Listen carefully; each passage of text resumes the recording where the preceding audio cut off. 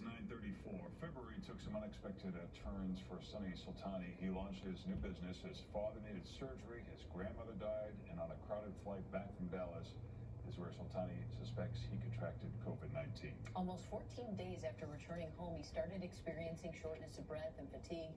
He isolated himself from his wife and 2 children and spent 6 weeks recovering.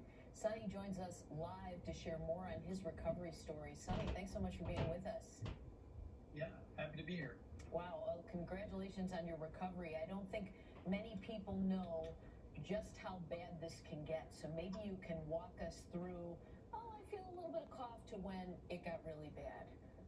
Yeah, it's so I kind of put it into 3 parts. The first 2 weeks, which started March 9th, started off with shortness of breath and really a lot of fatigue. And so you can see me napping, and I don't really nap. It transpired into a cough a few days later. So obviously I had to go into the immediate care to kind of have the cough checked out. You know, everything came up negative. The cough started to get worse. And so the week after, I went back into the immediate care. They said I had viral bronchitis. And 3 weeks into this, it took a turn for the worse. I had all the symptoms that they talk about on TV. I had I couldn't smell. My eyeballs started to hurt. I had a headache. I had a fever, which lasted 7 straight days, and then started to break on and off. And the cough and the shortness of breath just got really bad. But did they give you? I'm sorry, did they give you that COVID test when you were in immediate care? The first 2 times, that first week and the second week, no. They essentially asked me if I had flown international, which I hadn't.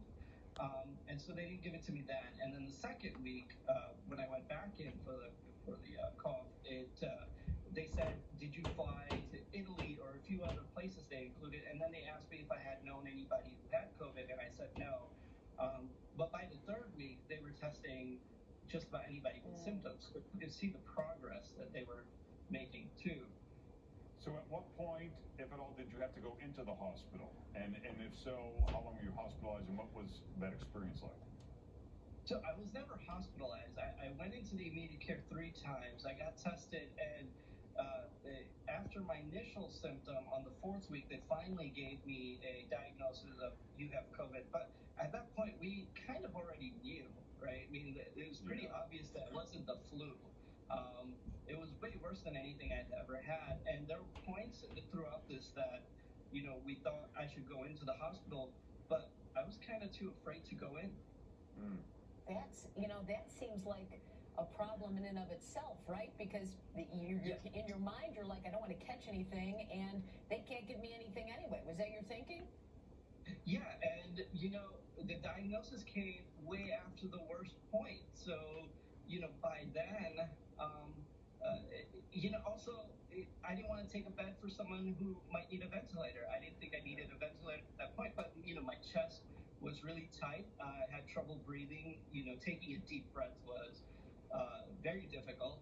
So very, very different experience than anything I've had before. Real quick, Sonny, rest of the family, are they okay? They are. My wife's the true hero in all of this. She made sure that I was quarantined, Lysol'd everything. Wow. Dealing with the virtual classes and work, she did it all. So. And Sonny, what do you tell people when they think it's just the flu, or it's not that big of a deal? I mean, it's tough to convince anybody otherwise, really, because they have that in their head already. I'm not sure where it comes from, but I can assure you it is not like the flu. It's definitely a different experience. It is way worse than anything I had ever experienced. And we've all kind of gone through flu-like symptoms or cold-like symptoms. This is not. It's far more severe. Glad you're better, Sonny. Thanks for joining us. You can check out Sonny's company, 120over80.com. And thank you very much, Sonny. Thanks. All right, thank you. Hey, Mike.